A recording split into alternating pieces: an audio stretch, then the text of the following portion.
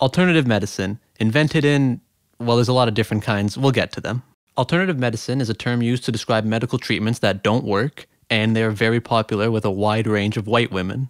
On one end, you got the 40-something suburban stay-at-home mom. She has 7 children because her pastor told her contraceptives are a sin, but only 4 children lived beyond the age of 6 because she thinks vaccines cause autism, and she gets all her medical advice from C-list celebrities. On the other end, you got the 20-something liberal arts student. She took one Indigenous Studies course and now thinks she has a full understanding of Native culture and believes that drum circles and sweetgrass will cure her depression. Despite her best attempts, she simply can't escape from her porcelain skin and European heritage, so traditional Indigenous treatments have no effect on her. So she's moved on to other cultures to test out their healing techniques, all because she will never support, and I quote, the patriarchal, sexist, homophobic, transphobic, ableist, racist, fascist, capitalist system that is Western medicine. Okay, I just offered you a Tylenol, relax. It ain't that fucking deep. Today, we will be analyzing a number of alternative medical treatments based on how long they've been in use, how widespread their use is, and how effective they are. Starting off with prayer, the original alternative medicine. Every other form of alternative medicine is just prayer with extra steps. There's a lot of different deities people choose to pray to. God, Yahweh, Allah, Zeus, Odin, Jupiter, Indra, Krampus, Ziz, my dad, Ryan Reynolds, Kaiser Wilhelm II, and the one true God, Lil B. Thank you, base God. Prayer sees extensive use despite the theory behind it not really holding up.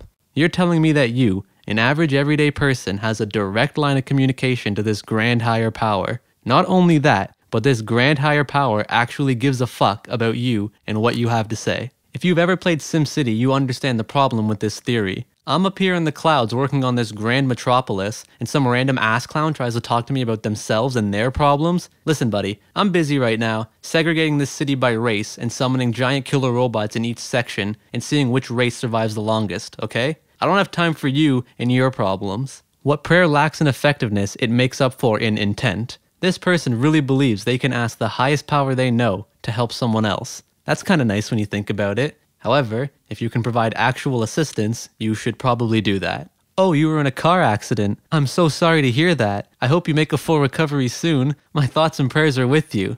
Thank you, I appreciate that, but I would actually prefer it if you would take me to the fucking hospital! So how long has prayer been in use? Fucking forever. How widespread is its use? Fucking everywhere. And its effectiveness?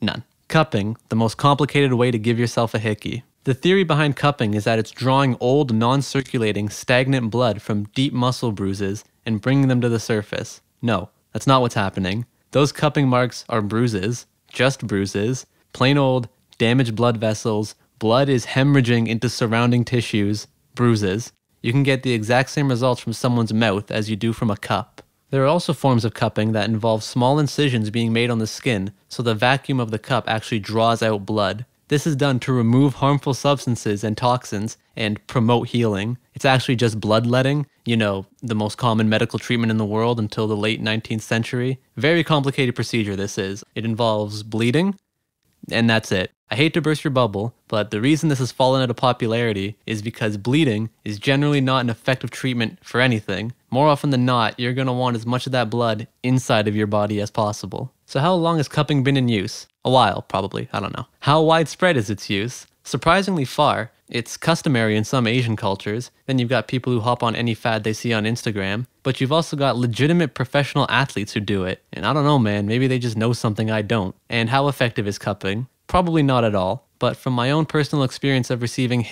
mouth cupping, I bet it feels pretty good if it's done right. Crystal therapy. Okay guys, I'm actually not going to talk about this. While I was writing the script, a group of really pale women with rectangular pupils showed up at my house and told me they were leaving this to watch over me. I don't know what the fuck is going on. I haven't slept in like 3 days, and every time I try to get rid of this fucking thing, it just shows back up in my house. If you're watching this, please come take back your goat statue. I promise I won't talk about your crystals.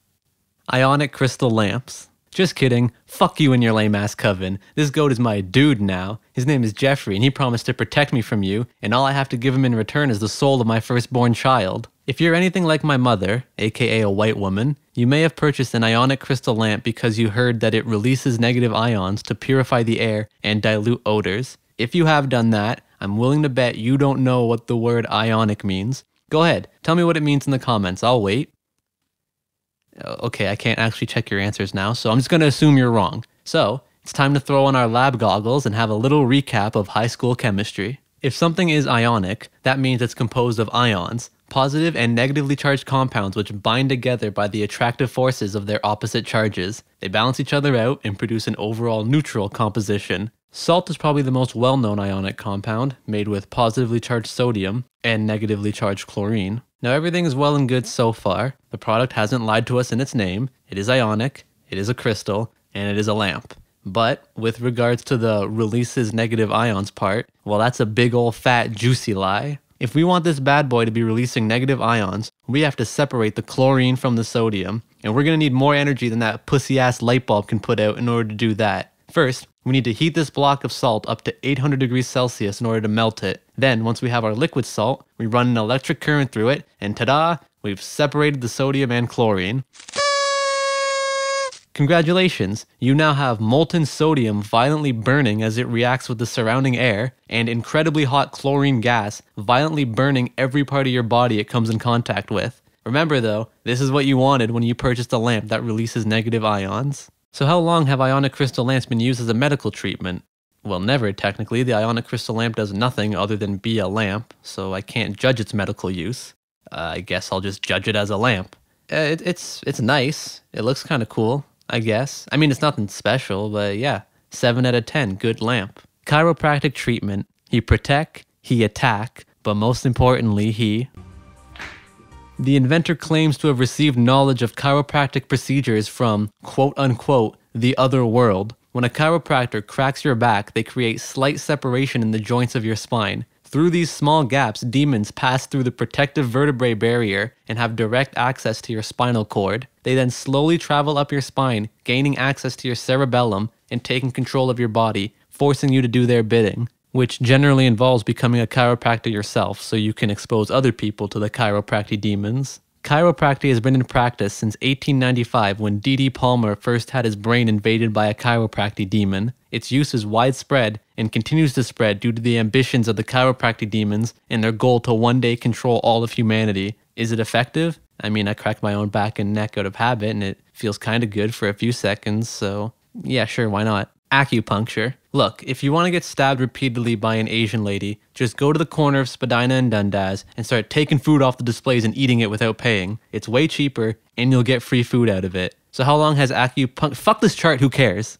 Reflexology and Reiki. Okay, I don't even know with these two. Both of them are based on the idea of some kind of life force flowing within you, and when you're feeling unwell, that life force is like blocked somewhere. So with Reiki, you have a practitioner who, like, I don't even know, they touch you a little bit and it frees up your energy and then you're all good. With reflexology though, it's believed that different parts of your feet correspond to different parts of your body. And so if you massage these parts of your feet, you can free up energy in the other parts of your body. It doesn't make sense and it's fucking dumb. Homeopathy. Okay, listen, we've had fun today. We've learned a lot about some less than useful medical treatments.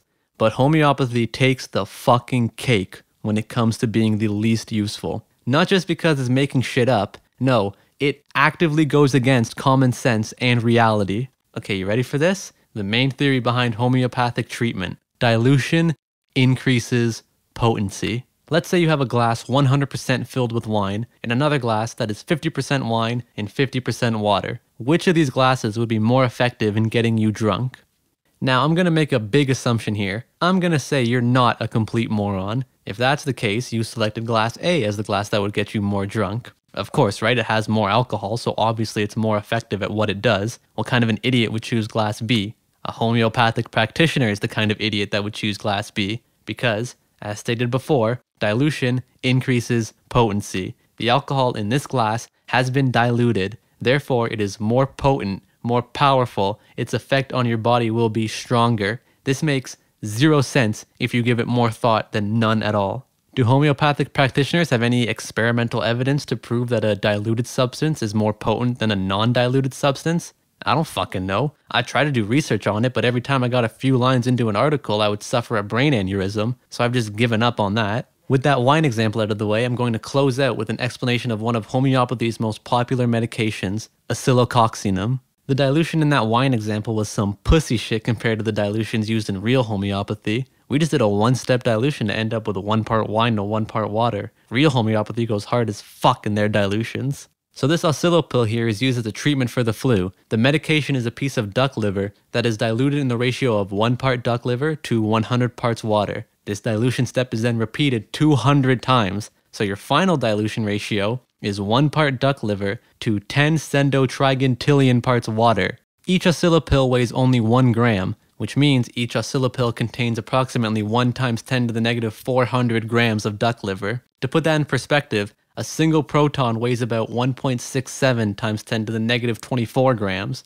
So the amount of duck liver in a single oscillopil is about 16 times smaller than a single proton. The rest of the pill, and by the rest of it I mean all of the pill, is sugar. If you're struggling to grasp how little medication is in this pill because the numbers are so small, I'll take this example in the other direction. How big of an oscillopil would you need to eat in order to ingest one single molecule of duck liver? Well, based on the dilution ratio of the duck liver, the final oscillopils would need to be roughly 10 to the power of 320 atoms in size. The entire observable universe contains 10 to the power of 80 atoms, so in order to ingest a single molecule of duck liver, you would need to eat a pill that is 4 times larger than the universe as we know it. This basically sums up alternative medicine as a whole. It's just ridiculous when you think about it. The theories behind them don't hold well within reality. But you know what does exist within reality? The placebo effect. So shit, if you're sick and you just want to pray or get massive hickeys or be stabbed multiple times or eat sugar pills and you think those things will make you feel better,